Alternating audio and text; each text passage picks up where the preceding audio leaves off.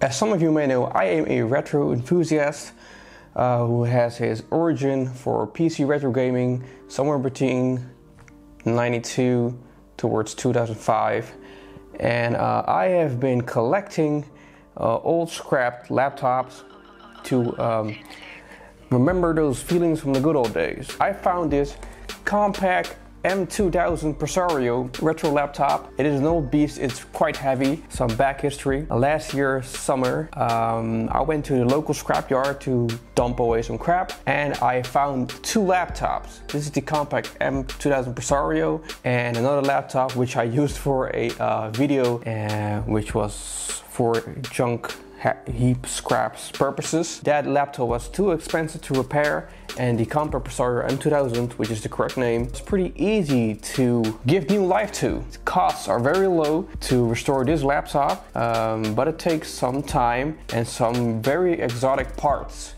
to get it started. What I like about this laptop is that it's very sturdy, it's very heavy. I don't like the top cover though, the black cover. It stands a bit odd between the silver lining and the rest of the laptop itself, which is just silver, and it scratches that much easily, the top. I do like how the laptop opens. You push in the button, you click it, and the lid goes open. Now the screen is very glossy. It's I think it's a TN panel, but it's very glossy. I do like it because the IBM ThinkPad I have, the R60, is just flat and the colors aren't that much pretty on it. It's not actually a gaming laptop, the R60, and this is more of a multimedia laptop. It shows because it has Altec Lansing speakers and speakers on the front. It has a more dedicated GPU with 128 megabytes, because I remember the good old days where I had my Voodoo 2 16 megabyte graphic card. So this is a huge step forward. The laptop itself looks really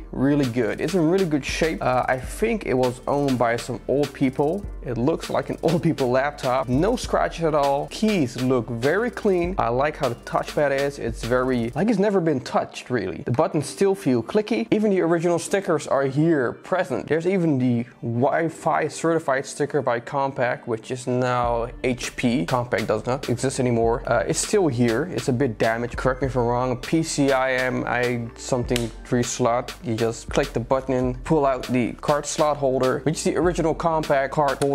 There's an Ethernet connection, 2 USB ports, VGA input for a maximum resolution of 1024 by 768. There is a DVD drive. If you look at the bottom of the laptop, there are a lot of expansion bays which the user can just self-manual the components. Now the battery looks fine as well. It's a bit stuck. I think it's never been replaced, so I'm removing it here with a screwdriver. The fan still looks great. It has no dust inside of it. The DVD drive can be removed with 1 screw. It is possible to replace it for another DVD drive. It does have another connection that I'm used to. I'm used to the SATA connectors, and I think this is one of the PATA connectors or something, which is quite an exotic thing. I immediately checked what kind of hard drive went inside. Well, it did not have a hard drive, but it made it difficult for me, because when you open the lid, you can see that it does not take a EDE drive or a SATA drive. It has a different kind of connector, which I eventually found out is a PATA connector. I think it's older or a successor to IDE for laptop, and I had to order some exotic parts, exquisite parts from the internet. For starters, I had to order a SATA to PATA hard drive. What this thing does is it takes a SATA hard drive, and this is an exceptional part. It is not a normal SATA hard drive. It is a small variant of it, which you stick into the PATA hard drive. The PATA to SATA converter takes a special hard drive, which looks like an M2 SSD card slot. I found a 32 gigs hard drive, which you put into the PATA to SATA connector hard drive. Afterwards, if you look, it still won't connect to the connector inside the laptop. It has different kind of pins. A PATA connector to insert into the laptop, which took about 2 months to arrive, so that's why this video is pretty late. So when you place in the connector to the PATA hard drive and place the PATA hard drive inside the laptop, it finally works. So let's boot up the computer and see what those specs are. As you can see, it says Presario M2000, which is the model number, and it's a mobile AMD Sempron processor. It runs an 1800 MHz laptop, came installed with 768 megabytes of RAM. You can expand it, I don't know to which volume, but I reckon 2 to 3 gigabytes. There isn't much anything exciting inside the BIOS. Video memory is accessible to 32 to 128 megabytes. I have no idea why you want to lower that volume, because 120 megabytes is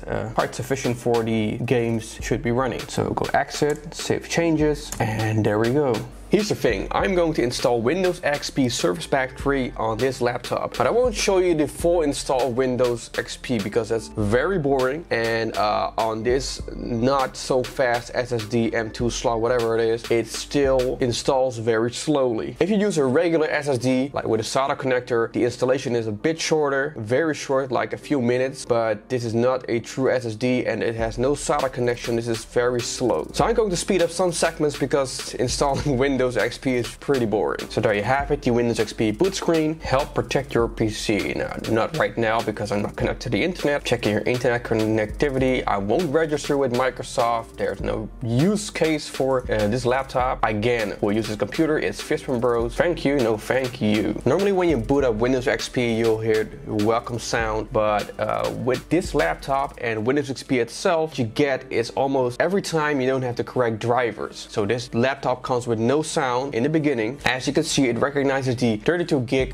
mini SSD or flash card, whatever you want to call it. So here's the problem with Windows XP, in my opinion, these days. You have to find the correct drivers for the laptop or the computer you're installing. And I found some drivers on a site for all the components in this laptop, and I don't even think they're all correct. But I downloaded them all and put them on this USB stick, and it's recognizing the USB stick as the Corsair Survivor 3.0. So the problem was it recognizes the USB stick, but it's formatted not in the correct way. I think it's NTFS formatted and it needs to be formatted in FAT32. So what I had to do is grab my other laptop, remove the files from the USB stick, format it in FAT32, put those files back on the USB stick, and then insert the USB stick back again into this retro laptop. And here's another thing that I really hate about getting drivers for Windows XP is that all the file names for the drivers are not correct as they should. If you're downloading an audio driver, name it like Compaq M2000 audio driver, whatever. Just don't call it like things like SP3100607. So what I wanted to do is with the R60 I had installed Windows XP and it ran SWAT 2 fine. SWAT 2 is one of my